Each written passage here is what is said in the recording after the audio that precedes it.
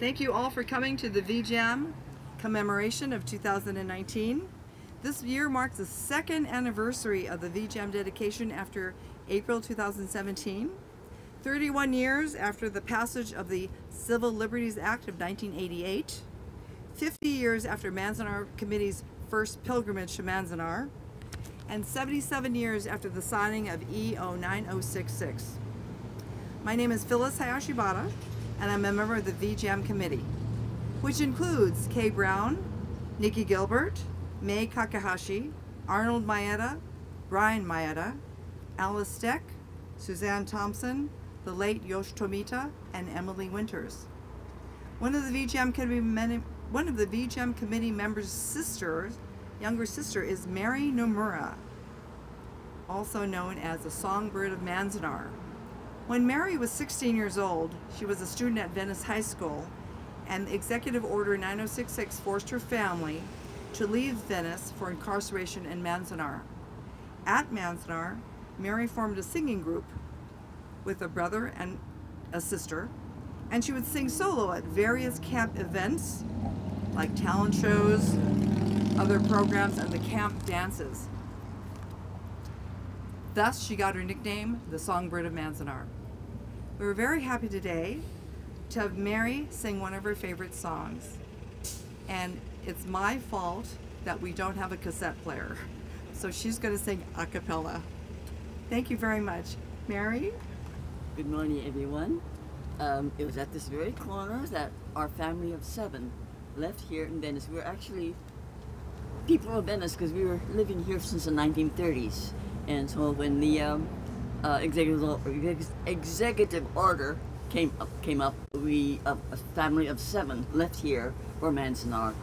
And now, to this day, there's only 2 of us left of the Kageyama family. My sister May sitting here, and I'm the only one here. But anyway, I'm supposed to sing something. I don't have the tape player. I have the CD, but nothing to work on it, so I have to sing a la carte. I say a la carte instead of, because I'm always eating, so it's a la carte. So I hope I start on the right tune.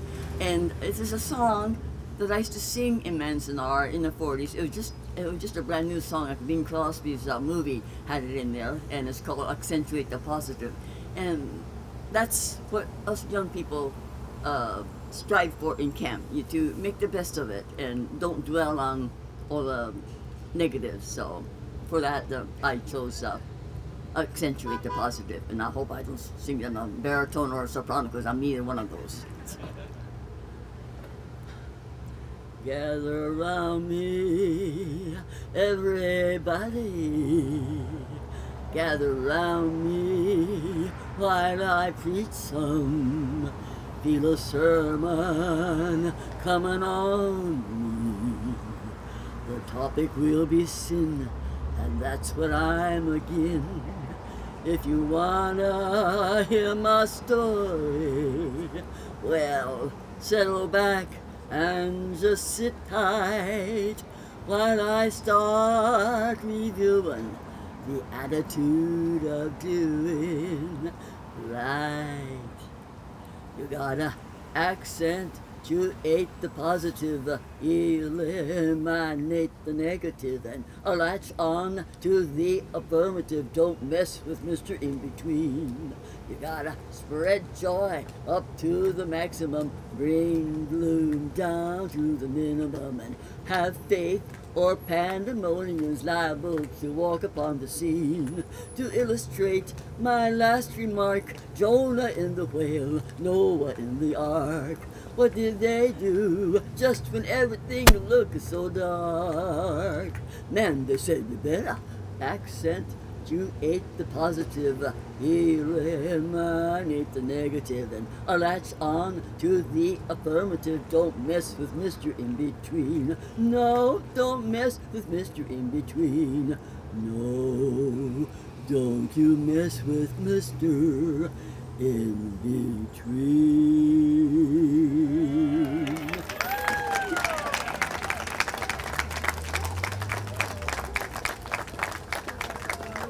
Thank you so much, Mary, for that sultry rendition of Accentuate the Positive. To remind us all of what the Venice Japanese American Memorial Monument stands for, Nikki Gilbert, she's a VJAMM committee member, will read the paragraph text on the front of the VJAMM.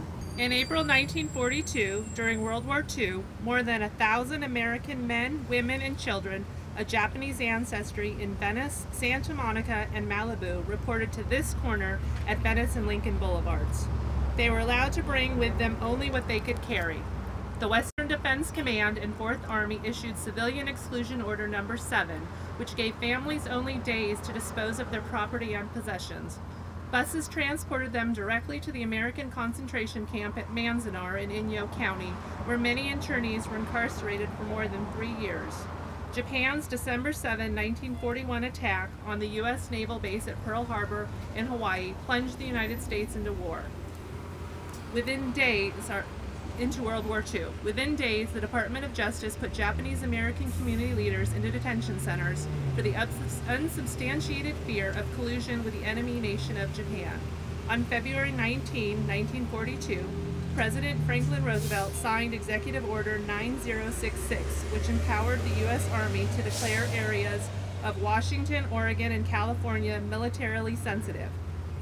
Executive Order 9066 forced the removal of 120,000 Japanese and American citizens of Japanese ancestry from the West Coast to be imprisoned in temporary assembly centers at fairgrounds and racetracks. Months later, they were taken to 10 American concentration camps under the War Relocation Authority. This forced removal and imprisonment without any regard to due process or the writ of habeas corpus violated their rights under the U.S. Constitution. May this Venice Japanese American Memorial Monument remind us to be forever vigilant about defending our constitutional rights. The powers of government must never again perpetrate an injustice against any group based solely on ethnicity, gender, sexual orientation, race, or religion.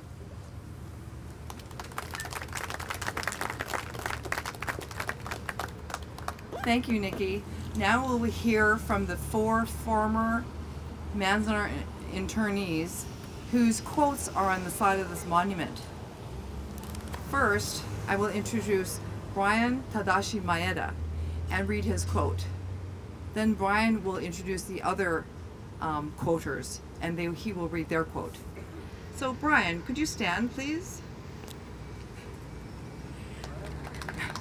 Brian Tadashi Maeda was born in the American concentration camp at Manzanar and has devoted much of his career as a filmmaker to documenting the forced removal and incarceration of persons of Japanese ancestry.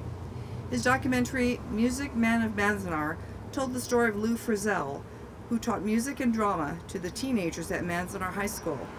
The film featured his older brother Arnold, who was a teenager when he was sent to Manzanar.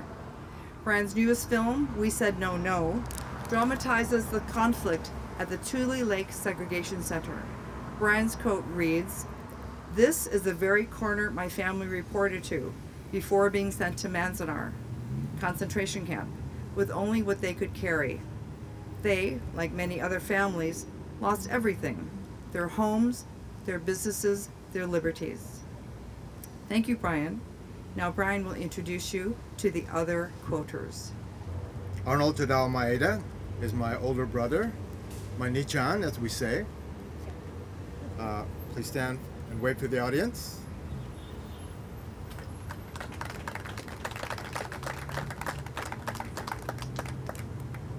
Many people, when we first meet, they're kind of surprised to know that I'm his brother. They think all the time that I've been his son, because he's 19 years older than me. Arnold was 15 years old when he was forcibly removed from my Santa Monica home. He lined up on the northwest corner of Venice and Lincoln Boulevards in 1942 with our father, Dorman Toyoshige Maeda, and our mother, Sasami Takeda Maeda. Arnold had to leave behind his beloved German Shepherd dog named Boy. Arnold's quote attests to that emotional farewell. Instead of being worried about where we were going, I was obsessed with the fact that I had parted with my constant companion, my pet dog Boy. For a 15-year-old, that was unforgettably traumatic. Thank you, Arnold. Mei Kageyama Kakihashi. Mei, please stand and wave to the audience. The beautiful Mei.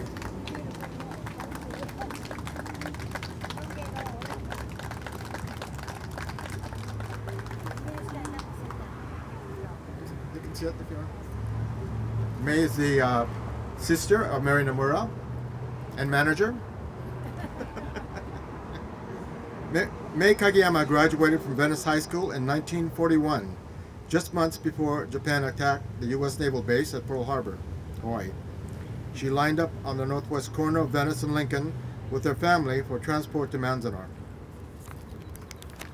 While interned, Mei's fiancé, Hideo Kakihashi, received a draft notice from his Uncle Sam.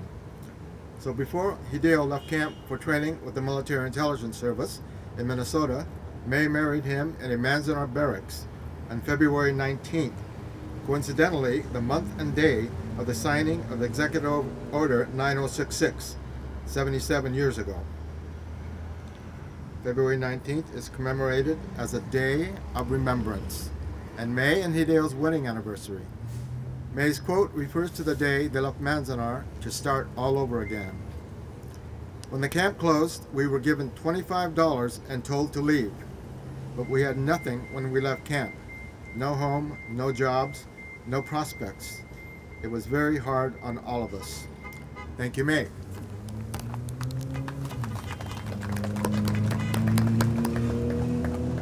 Amy Takahashi Aoki. Amy could not be here today, but Amy Takahashi's family was the only Japanese-American family in Malibu in 1942.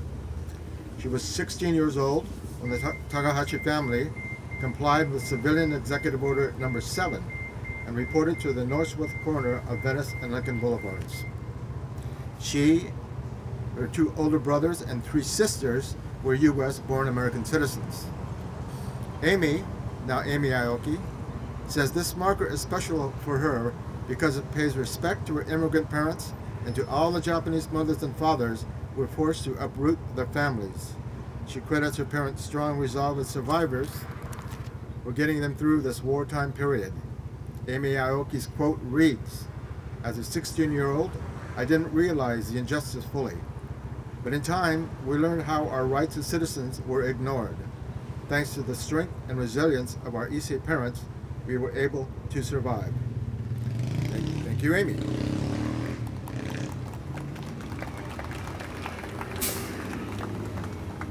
Toshinori Tomita passed away in January of 2017. His widow June and his daughter Jennifer are here. Please stand and wave to the audience.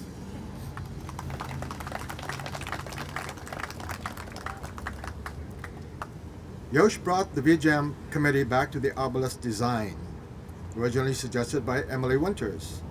We are so glad we realized Emily's and Yosh's vision and thank him for his quote of gratitude. I was only 5 when we were imprisoned in Manzanar. I feel so grateful to the many Nisei and Sansei who worked successfully for redress and reparations with the passage of the Civil Liberties Act of 1988. I feel extremely grateful also to all the people in the community who came together to make the VJAMM a reality. Thank you, Yosh.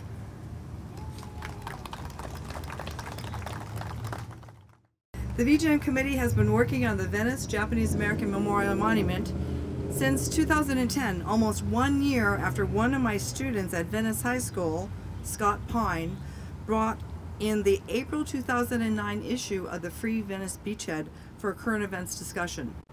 The front page featured this 1942 pink tone photograph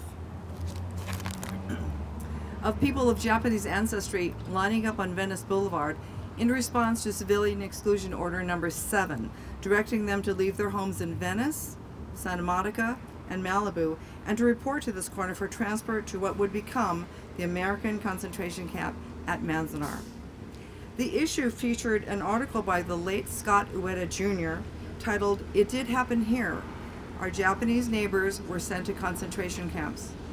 But the idea for this monument actually originated in the Venice community of artists and activists after September 11, 2001, alarmed at irrational calls for arresting or deporting alleged terrorists based on their national origin or religion. The Venice Peace and Freedom Party and the Free Venice Beachhead began their campaign to remind the community that such an indiscriminate roundup of people with no regard for constitutional rights had already happened to persons of Japanese ancestry during World War II. To tell you more, please welcome a member of the VJAMM Committee, the Venice Peace and Freedom Committee, or Party, and the Free Venice Beachhead Collective, Alice Stack. Okay. Thank you, Phyllis. My apologies for reading. I'm hoping it's going to help me stay on time. So in the months after after 9/11/2001, members of our party were alarmed by the flag-waving hysteria around us. The right-wing government fanned the flames of fear and racism. Sounds a little familiar, doesn't it? Calling for crackdowns on groups that looked like those reported to be responsible for the attacks. This made us worry that something similar to the Japanese-American incarceration could happen again to innocent Americans. Reminding our community that this could happen again was a good idea, we thought. If people understood the history of the Japanese-American incarceration, this would encourage communities to remain vigilant, speak out, and organize against injustice, and we could help prevent future violations of civil rights. The California Peace and Freedom Party has ballot status, and our platform, of course, contains text supporting civil liberties and human rights. Several members are here today, perhaps not wise to point out who they are. Actually, there's a lot of us here. In early 2002, the Venice we're socialists, right? In early 2002, the Venice Peace and Freedom Party circulated a petition to create a monument here. We obtained support from hundreds of community members and from local elected officials, then including Ruth Galanter and George Nakano. The Free Venice Beachhead, which is Venice's community monthly newspaper, put out by a collective. Several members are here today. And we have many of our sustainers are here today too. Thank you very much, everybody. We're very good at typos, unfortunately, and there was a major typo in this month's edition, which has a whole page about the VJAMM, and we mislabeled a lovely photo of Ken Katsuoka as Dr. Maki. So my apologies for that. I didn't catch it as the main proofreader. I apologize. So we're now celebrating our 50th year, and we printed many articles over the years. The April 2009 issue was really quite instrumental because it featured an article by Venice resident Scott Ueda, who sadly recently passed away, about his incarcerated family members, and included a call to contact the then city councilman Bill Rosendahl to support a marker, a monument, or a sculpture at this site. And the whole project gained a lot of momentum when Venice High School students started to participate. And their teacher, Phyllis Hayashibara, took up the cause and obtained support from our councilman, Bill Rosendahl, who was a big supporter of this effort. And many thanks to Phyllis. We had some good ideas, but we needed somebody better organized to actually carry it through. And then the Venice Arts Council joined the effort. We're going to hear from them next. And probably most importantly, 5 former incarcerees. They were all born in this country, and 2 of them are no longer with us, Fred and Yosh. We thank you and we miss you. The relevance of this monument is obvious in the current political climate of racism, intolerance, xenophobia, fear-mongering, and we're shocked that almost half of American voters support politicians who so openly support restricting civil liberties and civil rights. However, it would be a mistake to only be concerned with the obvious threats to justice by the current government. Remember that Executive Order 9066, which led to the incarceration of 120,000 Japanese Americans, was signed by President Franklin Delano Roosevelt, highly regarded, promoted many progressive initiatives.